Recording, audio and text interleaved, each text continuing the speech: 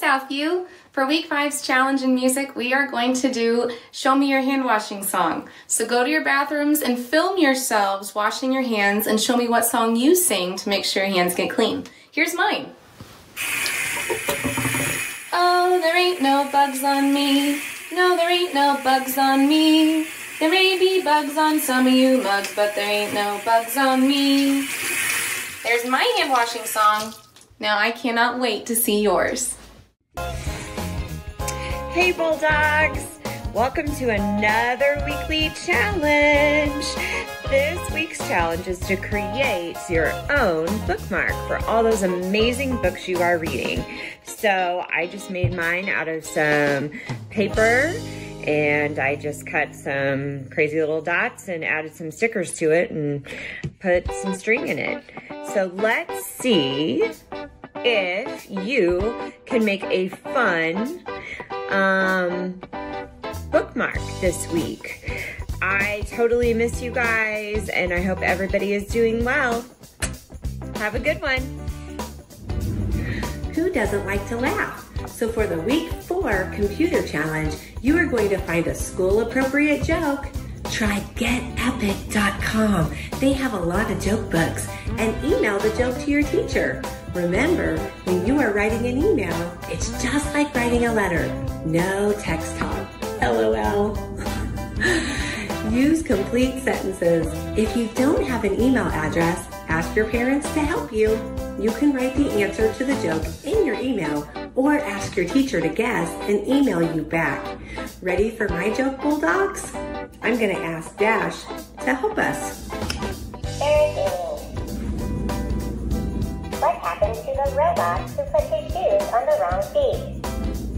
Yeah, If you want to find out the answer to my joke, join me on Zoom this Friday and find out the answer. Bye, Bulldogs.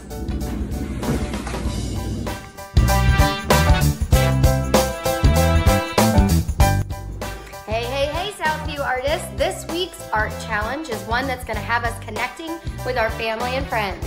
So your challenge is to create your own unique original work of art and then send it to somebody that you love to let them know that you miss them and you care about them. So you can send it via snail mail with a nice little note and a reminder of you are thinking of them even when you can't be together. You could snap a picture of it, send it through email or text. How many people can you connect with this week with your artwork? Good luck. Can't wait to see what you create. Hi Southview Bulldogs, hope all is well with you. If you didn't get a chance to do the Check and Connect that's on, that was sent out through School Messenger, please make sure to do that.